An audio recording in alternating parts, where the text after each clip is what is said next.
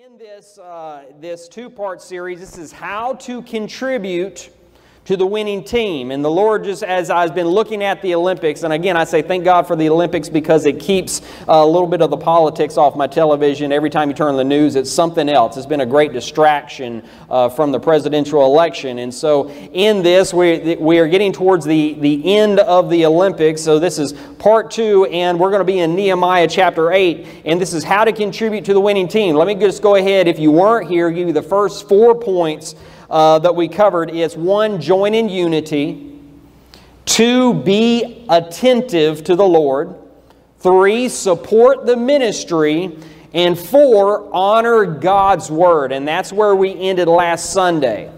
Just this last week, I was watching something live that I want to show you, but it's an interview. There are 3 women who did, from the United States, the first time it's ever happened, they did what's called a total sweep. They took all 3 medals in one event. It happened in the 100-meter hurdle. And I watched it happen live, and it was amazing. It was history. But the interview after, NBC was giving this interview, but I could not find that interview anywhere because the gold medalist was praising the Lord, and she just was talking about how important it was, and they formed a prayer circle, and you'll hear her talk. So I looked everywhere. NBC has erased that completely. They don't want it anywhere, but I found it one place. It was a Facebook post, I think of a family member, where somebody is actually filming this live on their television. The world does not want praise like that to get out. You could talk a little bit about the Lord being behind your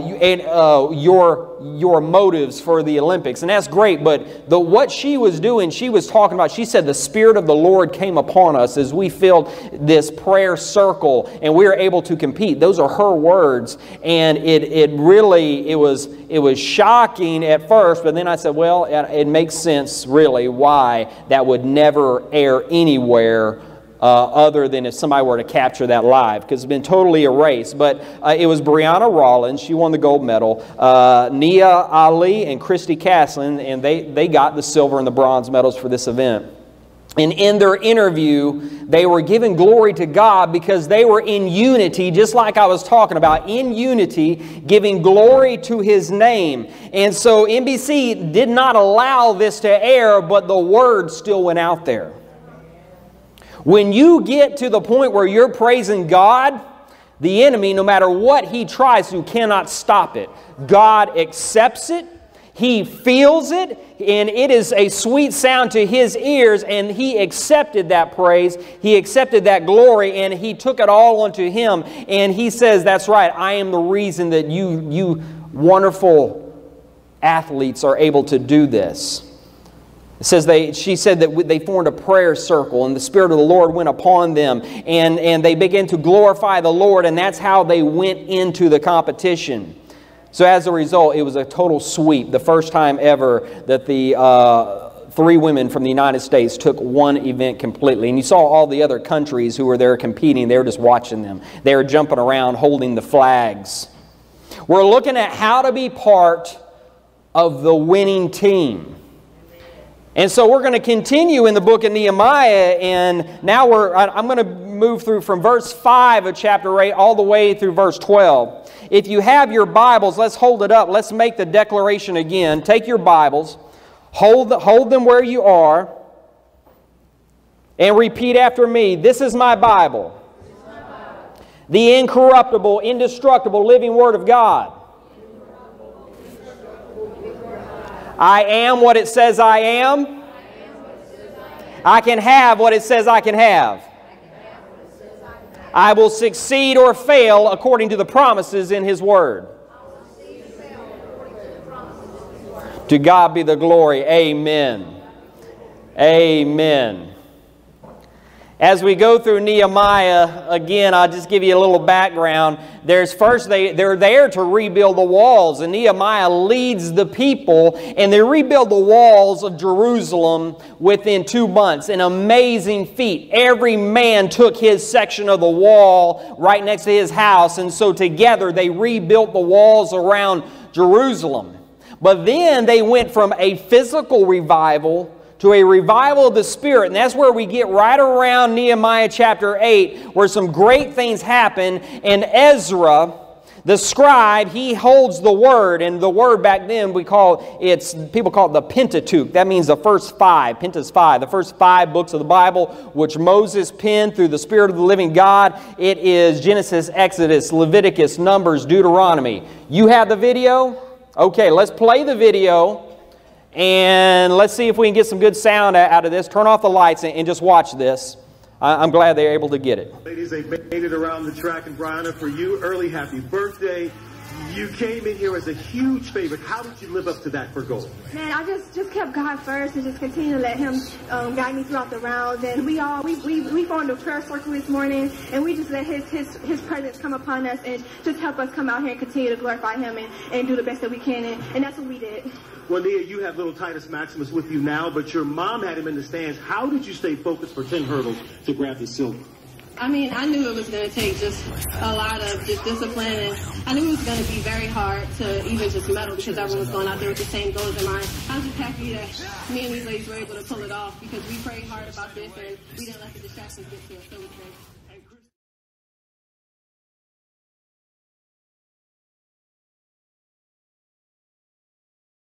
They were together, and it says they helped the people understand the law, and the people stood in their place.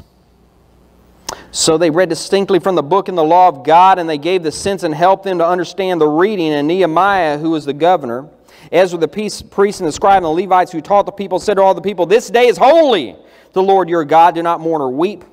For all the people wept when they heard the words of the law. Then he said to them, "Go your way, eat the fat, drink the sweet, and send portions for those whom nothing is prepared, for this day is holy to the Lord. Do not sorrow, for the joy of the Lord is your strength." So the Levites quieted all the people, saying, "Be still, for the day is holy. Do not be grieved." And the people went their way to eat and drink, to send portions, and rejoice greatly, because they understood the words that were declared to them. Father God, again, take your word. Father, we pray you will speak through your word. Let your will be done. We praise you for your word. In Jesus' name, amen. The next point, the next thing that you can do to be part of this winning team is you see it right here. It takes place in verse 6. They facilitated worship.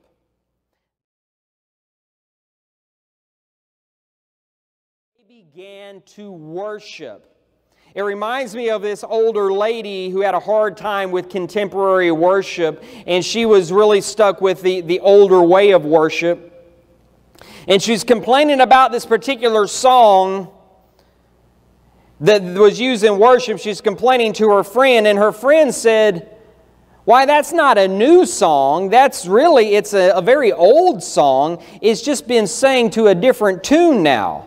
David sung that song to Saul." And the lady said, "Well, now for the first time, I understand why Saul threw that javelin at him while he was singing that song." When we get in our minds, when we hear that word worship, we automatically think music. We think that it is all about the music, but it's not. That's not really what worship is.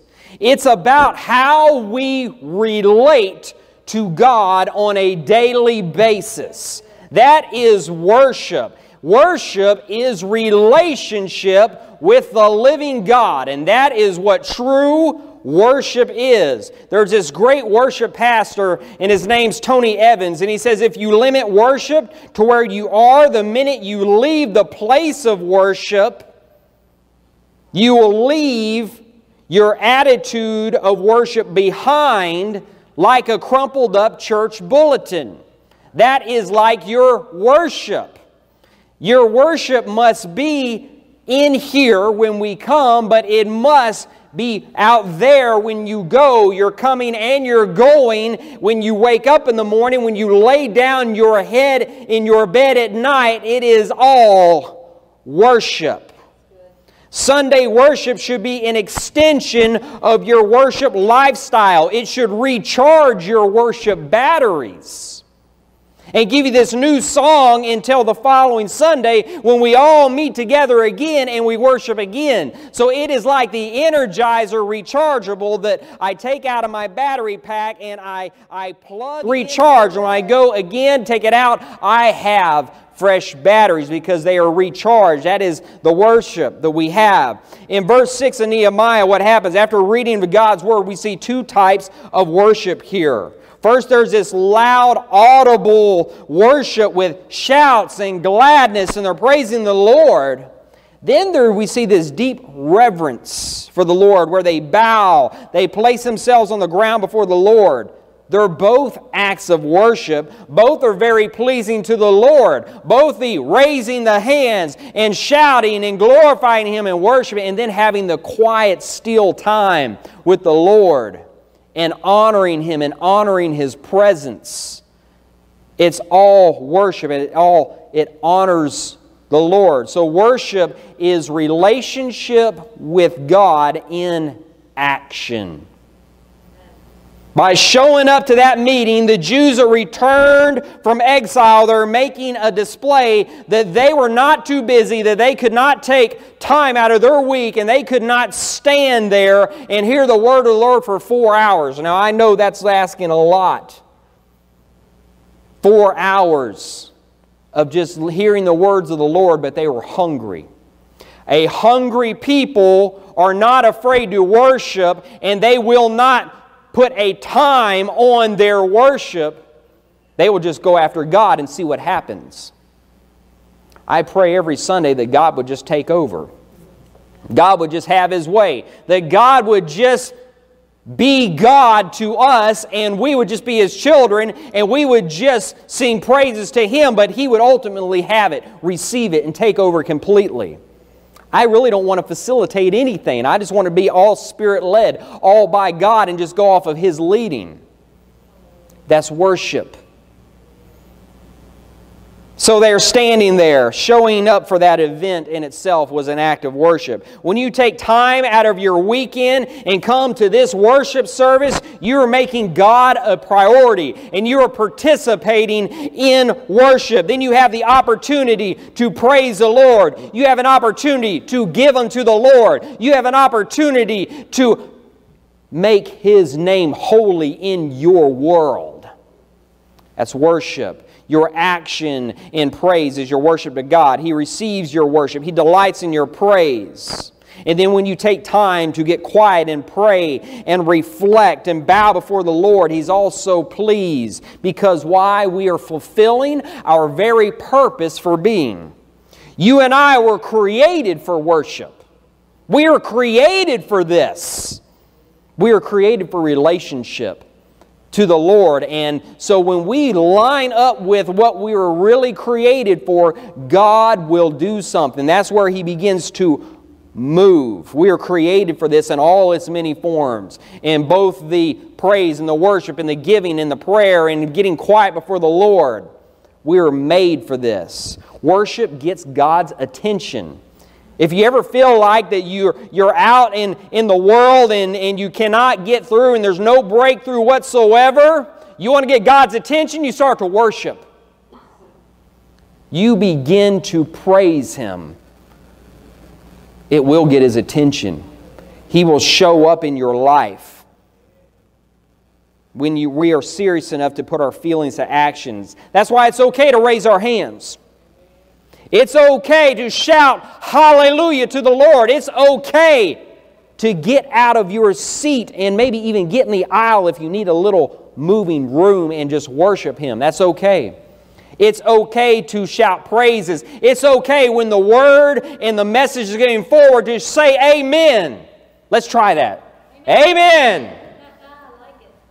It's okay. That is worship. That is part of the whole worship. It's okay to confirm the word and the message. You know, I once delivered a message in a predominantly African-American congregation, and they asked me to come, and really, I didn't even know I was going to preach, but they just handed me the microphone, okay? And they said, "You got a word." But let me tell you, their worship team never left the platform. They stayed up there. If you ever been to one of those just real lively services, and I would start talking in the worship scene, the worship team would just back me up, okay? I would talk, and then the drums would start going, and the keyboard would start playing. I was like, whoa, I like this. And I started going, I got heated up, and they started getting heated up with me. But let me tell you what happened. They just sucked everything I had out of me. I left that place slap wore out. Because they pulled it out of me. You know what I'm saying? They pulled it and they pulled it. By the time it was over, I was, oh my goodness.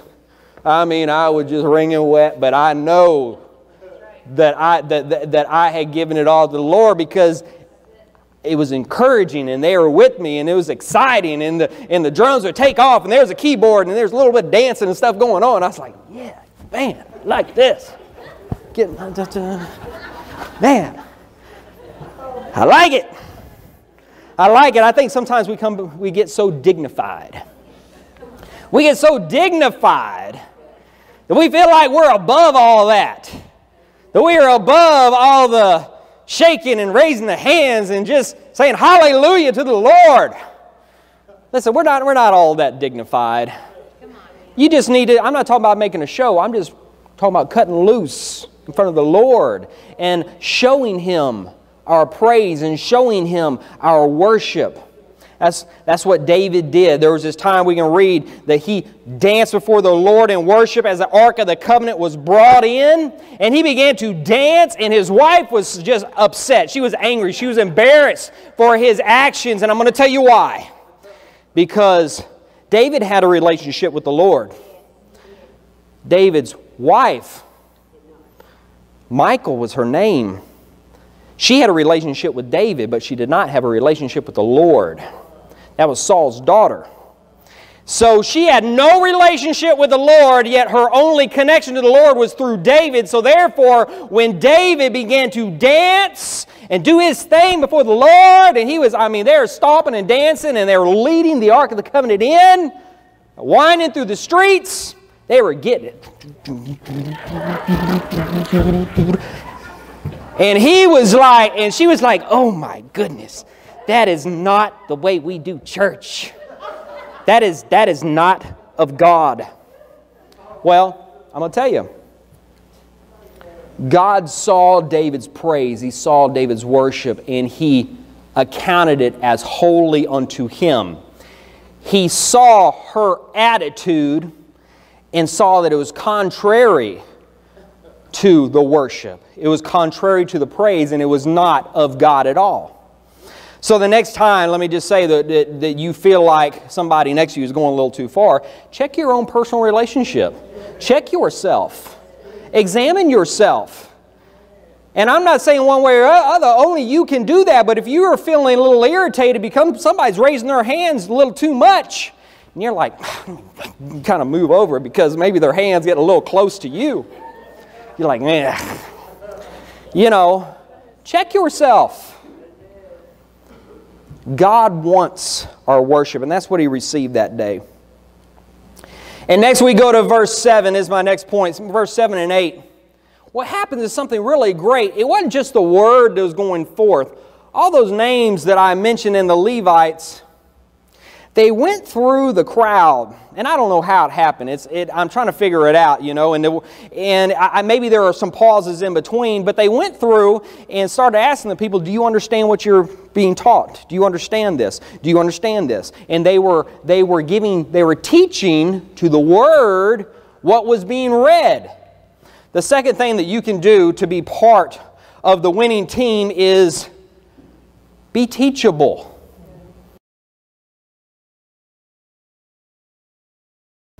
Be teachable. They were going out, those who had already been taught. They were trained, they were taught, so they have studied the Word before. They were going out and asking the people, do you understand? Do you have any questions? Now's the time for questions. Do you need us to explain this? So there's a lot of accountability going here. Someone once said a Bible in the hand is worth 2 in the bookcase. Someone else said a Bible stored in the mind is worth a dozen stored in the bottom of someone's trunk. Here's a pop quiz. Which of the following Which of the following are not in the Bible? If it's not in the Bible, raise your hand. It's interactive here. Cleanliness is next to godliness. If that's not in the Bible, raise your hand. If it's not in the Bible, raise your hand. God helps those who helps themselves. It's not in the Bible, raise your hand. Confession is good for the soul. If it's not in the Bible, raise your hand. We are as prone to sin as sparks fly upwards. If it's not in the Bible, raise your hand. If it's not in the Bible, raise your hand. I'm going to tell you in a minute. Money is the root of all evil. If it's not in the Bible, raise your hand. All right, I got one more. Honesty is the best policy. If it's not in the Bible, raise your hand. Here's the thing. All of these are true, probably true, partially true, but none of them are actually in the Bible. None of them are in the Word of God. Not one. We have learned to treat man's opinion with as much authority as God's Word. And it's just good sayings that we've heard. Now, there may be part of that, like the love of money is the root of all evil. That is a rendition of the Word that has been changed, and it's not really what the Word says. So it's close. So there were some tricky ones in there. So we've learned to trust man's opinion and put it on the same pedestal as God's Word. D.L. Moody, a great man of God, said the Scriptures were not given for our information, but for our transformation. How many can say, by raising your hand again, that you have read the Bible all the way through? No matter how many times that you've read the Word, and it's great that you have, the point is to let it go through you. Don't just read the Word, you've got to digest the Word. You've got to become a student of the Word. You've got to let the Word move through you. See, God's Word is like engine coolant in a garage, in a shop that's supposed to go in the car. It does no good on the shelf. Engine coolant only does good in your car. What does it do? It keeps your car from overheating. It regulates the temperature in your car. If it's never put in your car and is left on the shelf in your garage, your car is going to overheat. Then you'll be thinking, maybe I should have put the engine coolant in my car where it belongs. The Word of God, it does nothing for you on your shelf, on your table, in your car where the sun's cooking it and it's starting to peel up. It does nothing for you until you open it up and you get it inside of you. That's where the Word of God belongs. Last Wednesday when we were here, we got into the Word, and I took a little sidestep, and I made a first-time discovery, and I was looking and through two different commentaries, and I was looking at this. It appears that two of Jesus' disciples appear to be His cousins. I've never heard that before, and I started reading and looking a little more, and you just had to have been there. I'm not going to explain all of it, but it makes sense. Now that this mother came to Jesus and said, listen, I have a request for you, Jesus. And he said, well, what is it? What do you want? And he says, I want my boys, one to sit on your right and one to sit on your left. It makes sense if these boys were his cousins. They were family, because now we're talking about they feel like they're entitled to something because they're related to Jesus. So it really makes sense there. And what does that mean with the scope of salvation? It really doesn't mean a lot, but you don't get little tidbits, what I call breadcrumbs in Scripture, where you take a Scripture and you cross-reference it with this one, and you get another one, and you get a chain of reference. You can't do that. You cannot discover things like that. You cannot get really deep into the Word unless you become a student of His Word. We get more out of the Bible when we let it get into us instead of just around us. So all these facts, and it's just simply a product of just being a student, just having a teachable spirit. The people in the days of Nehemiah, they not only rebuilt the walls in 2 months' time, but they did this and they had revival because they made God's Word a priority and they developed a teachable spirit. They began to digest the living Word of God and they begin to get it into them, then it really instituted change in their own lives. And so those who are going through, they facilitated accountability. I am accountable for the things that I teach to you. I'm accountable. And if you're confused with anything, it is my responsibility to make sure that I am clear. And if I'm not, it's my responsibility to have an open door. And when you call me and say, I'd like to meet with you and to explain what it is I was talking about, because I don't ever want to cause confusion. That is my responsibility, but it's your responsibility to be teachable. And let me just say, I'm not always a teacher. You're not always a student. Today I may teach, but tomorrow you may teach, and you're going to teach me something. I need to listen to you. And I can never develop the I know it all attitude because there's always something. Many things that I don't know, and it's you who can teach me. So we are all teachers and we're all students. We're all teaching and we're all learning all at the same time. As long as we focus on the Lord and His teachings, and the Holy Spirit will be the ultimate teacher, He says He dwells within us. It'll be like the two men walking down the road that after Jesus was crucified, they were talking about it and this teacher came up and began to explain the Scriptures to them. And then they were listening and they understood it. And then when the teacher left, they realized it was Jesus Himself who was walking with them and said, that was Jesus. We didn't realize it, but that was Jesus who was teaching us the Scriptures. It'll be just like that. I found that when I focused on Him through my life every time, and just focused and just became a vessel, I became less and He became more. That's when God can do great things. So, yeah, I guess let me just plug our classes that are starting, our life group classes. You are not beyond having a teachable spirit. You are not beyond learning. I want to see each and every person to make learning from God's Word a priority and getting involved in a session where you can hear from God through His Word. When we start up, I want to see our classes full. I want to see these life group classes full to the point where the teachers are overwhelmed with all the people who are coming. That would just praise the Lord. And the teacher said, oh my goodness, yeah, it's going to be great. But it takes a people who are willing to learn to get involved. In Nehemiah, the people's lives were changed forever because they remained teachable.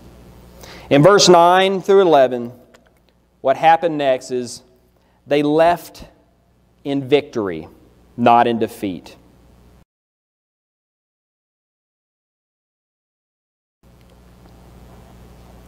God wants you and I to not only have the victory, but more importantly to see it and recognize it. Even if it's not what we imagined it to be, when you look at your life and you see it now and say, wow, I really never thought my life would end up like this. God wants to give you the victory even in the circumstances that you're in and see it the way He sees it. It's like a race. 2 Timothy 4, 7 and 8 said, I fought the good fight, I have finished the race, I have kept the faith. Now there is in store for me a crown of righteousness, which the Lord, the righteous judge, will award me on that day, and not only me, but also all who have longed for His appearing. Every person who draws closer to the Lord in every walk of life, there's this feeling of remorse over past sin, over past things. I want you to listen to me very closely, what I'm about to say. God has forgiven us. We need to forgive ourselves. Satan is the destroyer. And he goes around to God's children and he always takes all those things you've done and he always puts it right in front of you. Right in front of you. It's like an obstacle in the race and He wants you to trip over it. And a lot of people, they focus on that so they can't even run a good race because that thing is that past that we are holding on to. God says, I've forgiven you of that. Let it go. I've forgiven you. You need to forgive yourself. There's no condemnation against us in Christ Jesus. Satan, he's a liar, and you call him a liar, and God doesn't even recognize those very things that He's placing in front of you. That belonged to a person who you buried. He is dead. He is no longer. He's no longer in you. When you receive Christ as your personal Savior, that thing, that person who was is no longer. You're a new creation in Christ. Forgive yourself. Bury that old person. Become the new creation. Every time you mess up, you have the ability to ask forgiveness, make it right with God. So don't ever leave this house, this church, in defeat. Leave in victory. And that's what the leaders of Nehemiah told and said, don't cry. Why are you crying? This is a great day to rejoice. This is time to have a feast. Go out and share with those. Share with those people. And this is where I close in the final verse, verse 12. You've got to allow God to change you.